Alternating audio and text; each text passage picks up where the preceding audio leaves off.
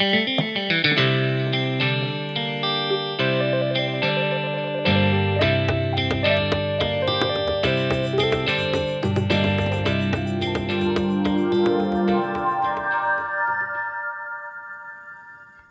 everyone, and welcome to the Honor the Feminine podcast. I'm your host, Shannon Ledford, and today we've got Allison Moon with us, and she is going to bring us some magic. So, as you know, we start each episode with a image and story from my travels, because when I was traveling is when I really started to hear my intuition again. When the day-to-day chaos and expectations and noise fell away, I started to hear her whispers. And I know she was always there, but she'd just gotten muffled. So today, our image is called Divine Artistry, and it was taken in Jalsamore, India. This is the quintessential divine of the feminine in the container of the sacred masculine. The dance of the two energies is the grandness of life. This is one of the magnificent sights in the golden city of Jalsamore. Each of the large towns in Rajasthan boasts an epic fort that is the product of the warrior clan and feudal lords, the Rajputs. The Raj comes from there. The container of the sacred masculine is seen looming over the town, but the real secret is the way the divine feminine flows through it all. The flow needs structure to feel held in order to be its most powerful self, and the structure needs flow to feel the true essence of life. And this is the image that reminds me of our guest today, Allison Moon. Allison, my love, welcome. Thank you for having me, Shannon. Oh, I'm so excited about this. So, share yourself with us. Tell us about you. Oh, about me. Well, I guess first and foremost, I would say that I would describe myself as a lover. Yes. I'm celebrating my 13-year marriage anniversary next week. And my journey into everything I've experienced, my spiritual awakening, and everything I create stems from this relationship with my husband. And ever since I was a little girl, my art, my connection to the goddess has been fueled by this desire to experience love and romance and adventure and I don't know, just the kind of drama of life, right? When I was younger, I got really into graphic novels, actually Japanese graphic novels. And we call that manga, for those of you who don't know much about it. And my first graphic novel was Sailor Moon, and I was obsessed with it. The extent that this influenced my life is so enormous, and it's why I go by Allison Moon now. It's also why my business name is Ms. Moon. But also, the story outlines this really powerful group of women who basically save the world from repeated danger after repeated danger. And the main character is she is basically the incarnation of this goddess. And she has this beautiful romance with her twin flame counterpart. And I would just carry around pictures of this manga with me everywhere I went in school. And it got me into drawing. I just started drawing the characters over and over and over. And then throughout my young life into high school, I could just be seen carrying this huge binder stacked full of papers and drawings and ideas for stories. And that led me into creating my own stories and my own comics and my own graphic novels. And they were totally amateur. It was all fun for me, and it was all about practice. But I was kind of living in this mystical world, really outside of everything else. And it was in a lot of ways, it was my escape because I had a lot of difficulties with my family at the time. My mom was disabled from the time I was really coming into my femalehood, right? Going through puberty, beginning to menstruate, and then going into high school, probably the most significant time in my life when I really needed a mother the most. but she had multiple back surgeries and was really not a part of my life for that time. And we didn't get to reconnect until I was around the age of 17, and I became, right into my womanhood. And having that absence of her really impacted me in so many ways. But my art and my mystical world and that was my retreat away from all of that pain and all of that suffering. And that's what really led me to where I'm at today with my art and with my storytelling, and even on my journey creating coloring books, which is something that I'm currently doing. And the influence of that on my life and just my relationship now with my husband. We met when we were very young. I was 17. We got married when we were 19. We had our daughter when we were 20. Very young. But my relationship with him was in such a way that I was able to completely and fully trust in that love. Despite the troubles my parents had, I was so influenced by Sailor Moon and that relationship she had that I believed in love. I believed in it with all my heart. And so I jumped right in, and how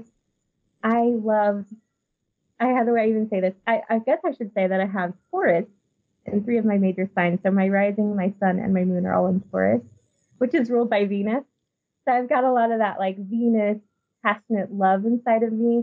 And I feel that really comes out in my art. But it's like, it's just the way I was able to move into that romance was with a lot of trust and a lot of, just diving it full in. And it surprised a lot of people at the time because I was so young. But to this day, I am happily married, and he is the love of my life. And I'm so glad that I took that.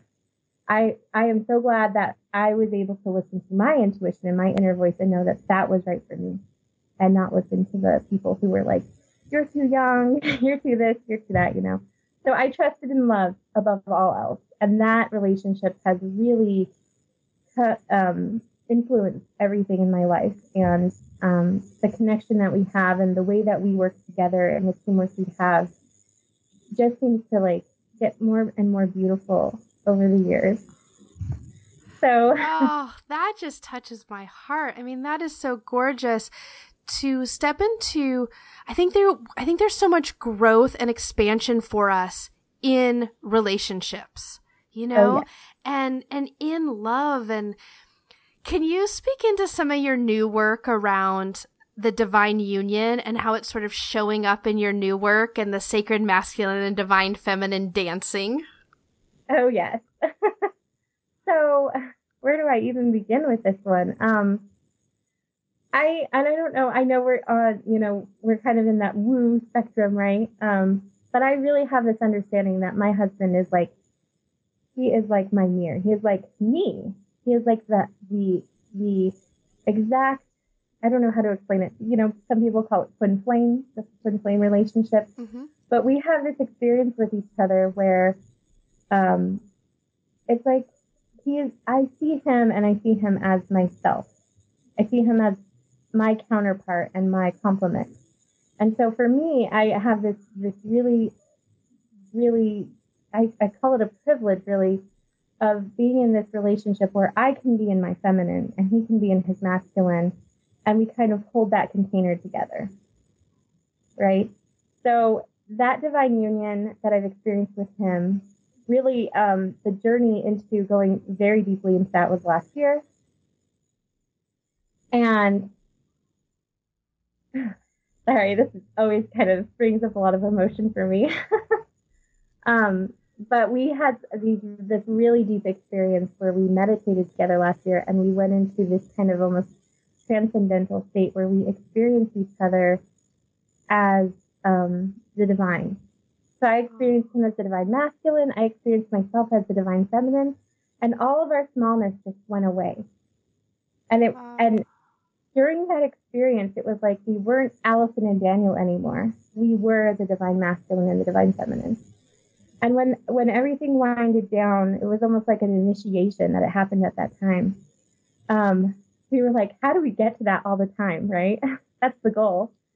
And so my husband and I have always been very attracted to India, to Krishna, and definitely to Vaishnavism. But at that time, we knew, like, this is our path. And so I redecorated my room. I put up some pictures of the divine lovers. And that is really what we seek to embody with one another. And that relationship is something that I have meditated very deeply on, something I write about on my blog. Because I really believe that divine union, at the core of the universe, that is who we are. We are this divine love. It's taking place within our hearts. The goal, I feel like the goal for all of us is when we can merge those two energies within ourselves and experience that divine love within. And then also experience that divine love without, right? Because it's in and it's out and it's everywhere. So I don't know if that answers your question, but oh, it does. You've spoken so beautifully because I think that there's this way in which we look for this divine union externally outside of ourselves. Mm-hmm. But there's so much power in finding that divine union within and sharing with. And yes. It sounds like you and Daniel have had some experiences where you've been able to dance around both, right? Around having it externally, finding it internally within yourself, and bringing it back to really sharing it with each other. Oh, yes. Wow, you managed to just put that so eloquently and exactly describe really what we are seeking to do, like together as a couple, on our path together, but also individually, right? Oh, this gives me chills. Yes. So do you two see working together in something magical going forward? Like as an offering? I love that because, I mean, we've thought about it. We're playing with it right now. One of the things that we're really working on, because we do really seek to work with Krishna and that energy. We're part of kind of like Bhakti and really getting into Bhakti.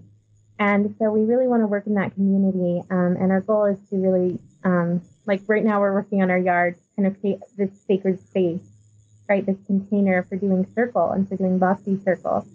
And it's something that I can see as we evolve, as we grow and transform, that spirit is really guiding us in that direction. And I don't know what that's going to look like, but I definitely see how all of my work and everything that I'm doing is preparing me for that. And I've always felt that, especially when we had this like meditation experience together last year, that in that moment, I felt the power of our mission together. I felt the power of the magic we were weaving on earth. And in that space, everything else just melted away. And all that was there was him. And it's so funny because, like, I have family, I have friends, and I love them so much, right? But it was just so interesting how he was, like, at the center of everything. But I also felt like him embodying that masculine energy, it was really the story that I was really seeing played out is that at the center of everything, that's all there really is this beautiful love story. At the center of each of us, the center of the entire universe. And that's what my next coloring book is all about. That's what inspired me to actually start creating that coloring book. Oh, okay, so you're blowing my mind because this is all so gorgeous. And I love this thing around it's not just you and him, but it's so much bigger and at the core of each of us, at the core of life and consciousness, it's love. And so gorgeous. And I also love this idea around the coloring book, because as a participant in your work, I get to participate in a way that I get to add myself into it. Yes. Right? And in that way, it feels like it enlivens and activates that in me. Mm-hmm. Yes, that's my goal with it, actually. I think that's the beauty of the coloring books. And I think that's what drew me into it because I'm coming from a space where I was creating, wanting to do graphic novels, right? And And I wasn't really sure, like, what am I doing as an artist? What's my viewpoint? How am I really getting my voice out there, right? And then I find out adult coloring books are suddenly popular, and they're in, and people love to color. And I'm like, what? So when I first created my first book, I was really just filling out the waters, right? It was like, what are people interested in? What can I do? How can I play with this? How am I supposed to show up with this modality, like this medium, right?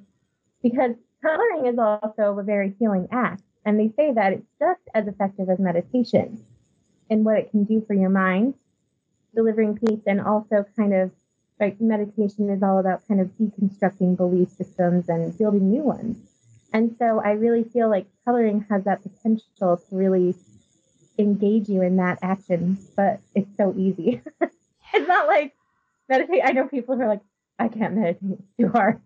I'm like, well, pick up a coloring book. Yeah, because we're all looking for an access point to better know ourselves. And I think there's different access points at different times for that. And the interesting thing about the adult coloring book craze is that I have been adult coloring for like a dozen years, like a long time.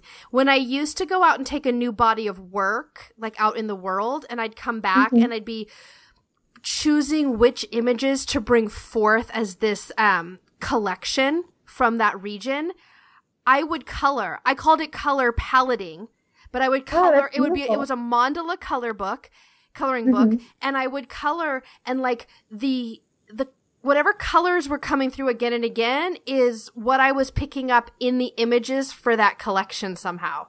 So like it was a really big part of my rhythm with my photography. Yes, I love it. That's so beautiful. Yes to all of it. Yes. It's so wonderful because I think as feminine beings, right, we creativity and the act of doing art, right? For me, it comes from a space of devotion. It's like devotion to myself and devotion to my soul and my soul's desire and longing, right, to express. And I really feel very strongly that life itself is an artistic expression of the soul. To me, it's a performance art, if you will, of the soul. And when I look at my life that way, it kind of becomes a little less, even in those really boring moments, right? It's like, wow, I'm alive today, and I can breathe, and I can see, and I can smell, and I can hear, and I can taste. And this is expression, right, at its very definition. So to me as an artist, and it's actually something I'm working on writing a book about, the artistic expression of life, right? And how we as feminine beings can incorporate that into our life, whether or not we do describe ourselves as artists, right? So there's so many ways to experience that type of creativity outside of just creating art. But I just think it's so beautiful, and art in general, in all its forms. I mean, to me, it's like if I have the pleasure of being in the presence of an artist, whether they're a musician, a dancer, or even if it's just something about the way a person speaks, right? Like a public speaker, I just get so captivated and lost in the art form of it. So, yeah. I hope I didn't go too much off on a tangent there. No, I love it. The idea of life as art in every moment, and that we can bring devotion into any moment, and that makes it more artful. Like, that's gorgeous. And it actually brings me back to the Vastu you were talking about, right? To this Vedic knowledge and that. So, I don't know that we knew this about each other, but my spirituality journey is really part of a Vedic journey as well, right? So this ancient knowledge that underlies everything. And then Vastu is the like ancient architecture. And it's that idea of being in harmony with nature, like building in a way that's in harmony with nature. And when I feel into what you're feeling into with Krishna and creating spaces that feel in harmony for you and Daniel, like then it just creates more of that space to live into the life as art. Oh, yes. I feel like it's all connected. And when I see those connections, synchronize around me, right? Or just manifest in these magical moments around me, it just brings me so much excitement, and it just ties it all together for me. It's like the weaving, right? The weaving of life. But that spirituality that you talk about, wow, it has touched me so much. And I would say, really, it was at the center of myself being able to embrace and embody the feminine. Mm. Because I grew up in I grew up Mormon, and I grew up in this kind of very strict Christian kind of rigidness, right? And even just talking about, the Mormons believe in the Divine Mother, but even just talking about her was so taboo. And so it was really difficult for me to transition from that mentality, and then going into my awakening when my husband and I were around the age of 21. We met our teacher who introduced us to Eastern philosophy and teachings and the goddess, and I felt so much resistance to it. Even though I wanted it so badly, even though I had been, I read stories about goddesses, and that's what inspired me to create my art, even though I myself wrote stories about goddesses, right? Like throughout high school, I remember doing this drawing once, and it was so far out there. It was like this priestess, right? It was so far out there. She had all these tattoos there. And and this is in Reading, the Reading kind of Christian nation kind of, one of my classmates turns around and she looks at the paper and she's like, "What is that?" Like, it's so full of like shock, right? And I was like, I don't know what this is. It just came out of me, right? And so that was like what was coming through me at the time, was these images of these priestess type characters. And as I was doing, and so what characteristics did they have when you're drawing them? I'm just how do I even explain it? Just lots of they would have lots of jewelry, tattoos, and then it was the style of the clothing too. It was, I don't even know how to describe it. It was just, and then they would have these large crowns on their head. And I mean, at the time I was really not exposed to any of that culture or that ancient wisdom, right? And so I didn't really know what was coming through me at the time. But now that I reflect back on it, I know what was coming through me. Mm. And so it's really interesting to kind of reflect back on those experiences and see how even then she was with me. And she was always coming through me. And when I look at my art, when I look at the women that I draw, I see how very clearly it's her. There's just no doubt in my mind that that's what's coming through me. And that I've always been connected to her, and that she emerged for me right when I started menstruating. So that was a really interesting reflection to have. Gorgeous. We're going to take a sacred pause right here, because I'd like to invite you to our sacred space over on Facebook at Honor the Feminine Daily. This month in December, if you're listening live, I am doing a December daily where I'm live in that group every day in December. I'm answering questions from our community. I'm talking about the brilliant allies that joined me on my path in 2017 and highlighting some of them. There are 8 of them through the month of December. And then we're going to do a video series in January in that group with those brilliant allies.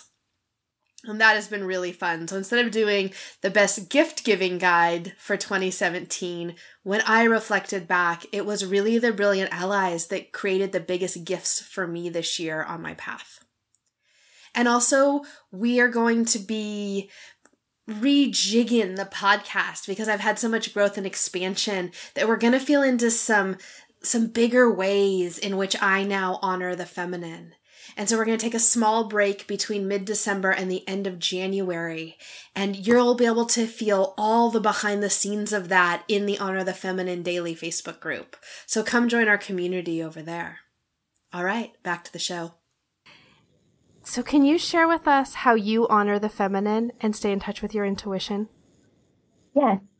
I was thinking a lot about this because I am a fan of your podcast and I listen to it. And every time I love to listen to the answers that come through when people talk about this. But for me, I honor her the most when I embody her. And what I mean by that is there's a way we can approach the goddess in which we're just kind of coming to her at our convenience, right? When we want her gifts. And my current mentor said something really powerful to me. She said, that's the definition of exploitation. Basically, when you're just coming to something to get something, right? So when we embody her, that's when we're really honoring her. And to me, that means becoming her in every moment and moving with the cycles of nature, the ebb and flow, speaking softly and tenderly, and having the courage to really bring gentleness and softness into a world where there are so many hard spaces. And it means being expressive and creative. And this is, I think, probably the most important part of it. Surrendering submissively to the sacred masculine energy to kind of take care of me and allow that sacred container to be held for my feminine, right? Because the feminine needs the masculine for that. That's how she becomes alive in the world, is through that. And I do this in a way where it's devotional, and not just when it suits me. And most importantly, as I said, I think it's most important to do that when we find ourselves in hard spaces, because it's so easy in those hard spaces to just forget her and to just go straight into kind of like hardened shell, life is hard kind of mode, right? Where we lose that surrender and we lose that serenity that comes through embodying her. And so that's how I really, really honor her. Yeah. That is so gorgeous. Like, it's just, and it allows for this embodiment of her in every moment. Yes. And I love every time I listen to you speak on it, I'm just like in love. I'm like, oh, Shannon, you are a soul sister. Because I love how you talk about when we are working with the sacred masculine as women who identify with being feminine, right? Identify with the goddess and we're seeking to embody her. What we're seeing the masculine as within ourselves is that container to hold us. We see all the ways in our lives in which that masculine, sacred masculine energy is holding space for us to be that. And I think that's what's really important to understand when we're talking about working with both of those energies as women, right? Because if we were seeking to embody the masculine, I think that would look a lot different. But what we're seeking to do is embody the feminine and allow the masculine to hold space for it. And I see it as I'm embodying the feminine, and I'm in a love, intimate relationship, like a romantic relationship with the divine masculine, right? And I'm seeing how, to me, it's really beautiful because it's seeing all the ways in which, as my consort, right, he is taking care of me and being sweet and tender to me to allow me to be that. That's kind of how I look at it. And that's, again, going with the divine romance, which to me, I just feel like that's what life is all about.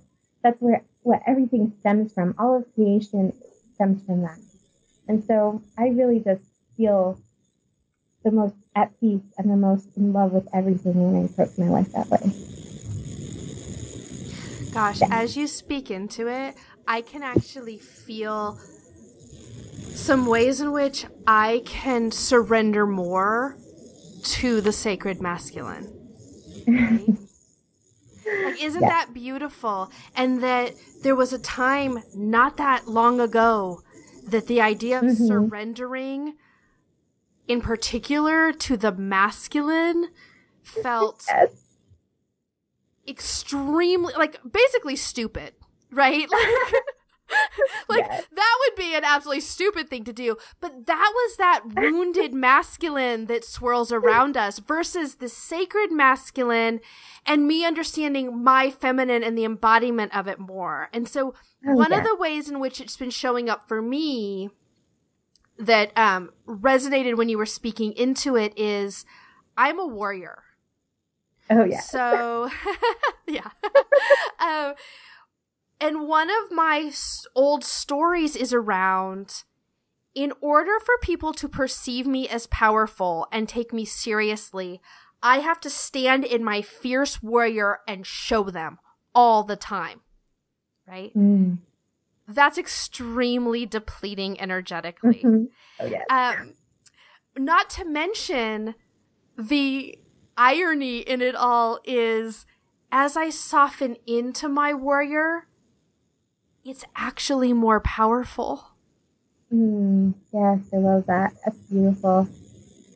And I practice Kundalini yoga. That has been a huge system for me, and really working into the core of my pain and transforming it. Because I don't want to sit here and tell you that my life has been like, oh, lovey-dovey, everything's perfect all the time. It wasn't like that. And there were many moments in my relationship where I thought it would fail.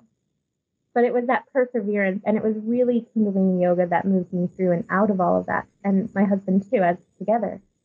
And it is very much like a warrior yoga. And warrior in the way that we see ourselves as warriors of love, right? It's like being a warrior to me is all about devotion. It's that you are devoted to bringing about whatever is your goal, right? It's like traditionally the warrior is fighting in a war, right? And their goal is to beat the other side, right?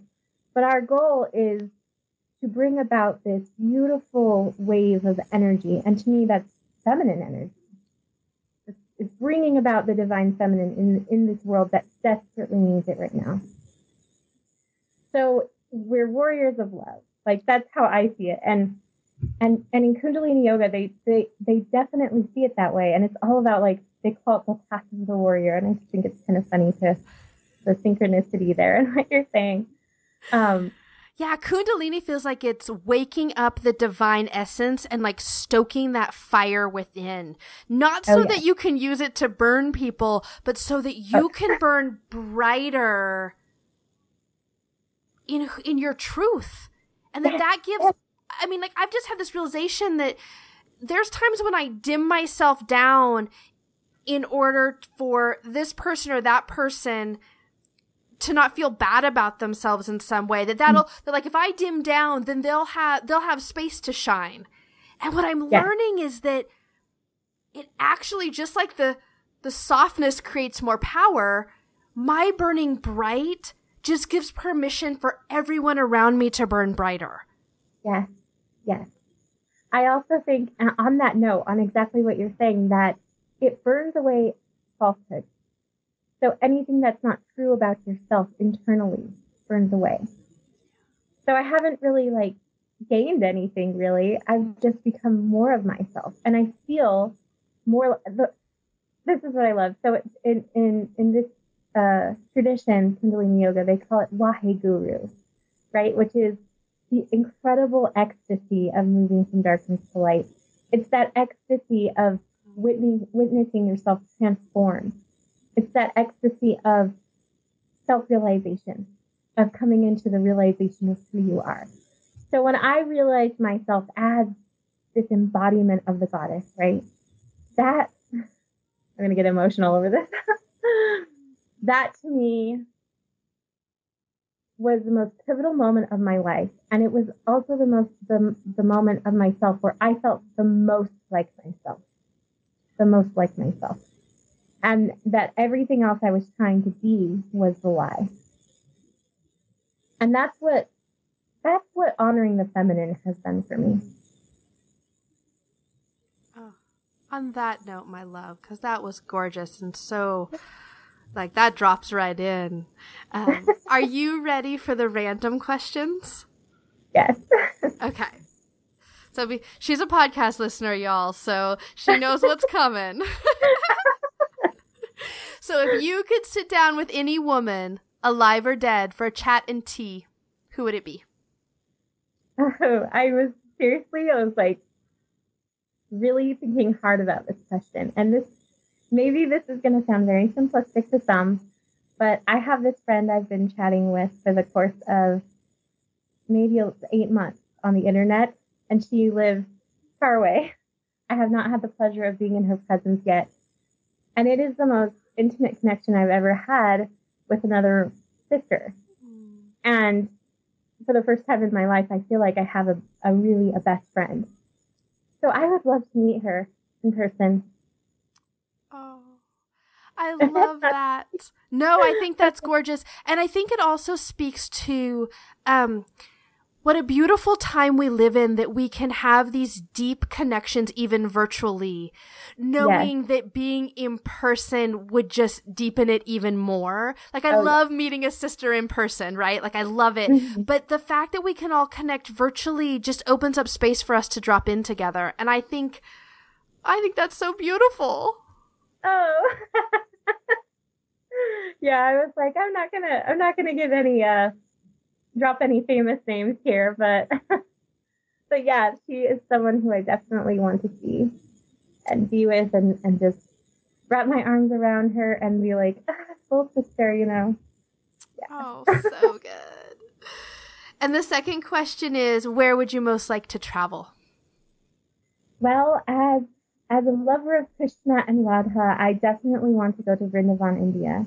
Kind of like my dream. I don't even know when or if that will ever, I'm sure it will at some point, but yeah, I know a lot of people say India, but but this one for me is very devotional, and it's very, it's almost, to me, it would be like a pilgrimage. Really. Yeah. So.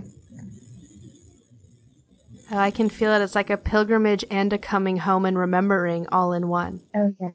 I know, whenever I listen to devotional music, to the Bhakti music, it stirs this part of me that just feels so ancient and primordial. Like I don't know. I don't have memories, but I feel like I have memories, right? And it's so beautiful. Well, I love the idea that all knowledge actually resides within us, and that we're just remembering. And we're enlivening and activating that in each other. Like, that's what we do. I love it, Shannon. Oh, yes. So tell us, my love, how do we reach out and connect with you? How do we get more Allison Moon in our lives? Well, I think I'm most active on Facebook.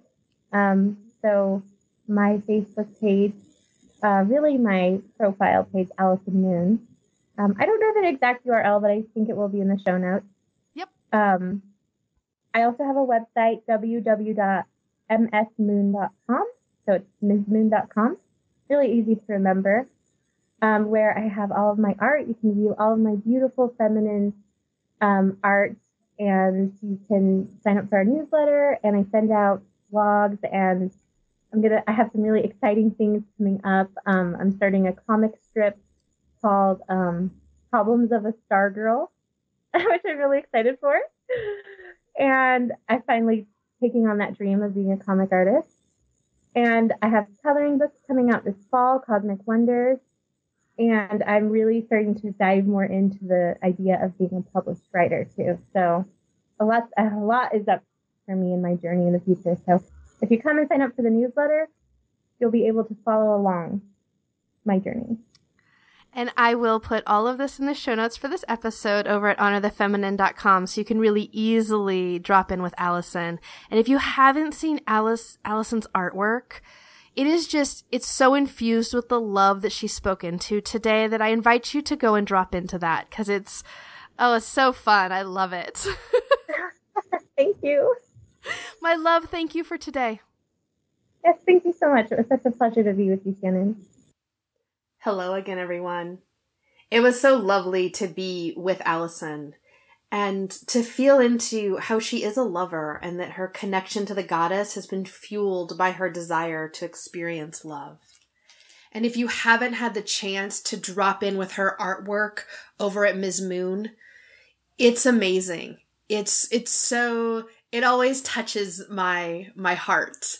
And so I invite you to really drop in. Her new coloring book, Cosmic Wonders, is really fantastic and would make a brilliant holiday gift if you're listening to this live in December.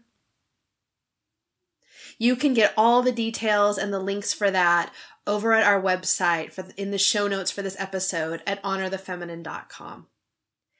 As I mentioned, I invite you to join our community on Facebook at Honor the Feminine Daily.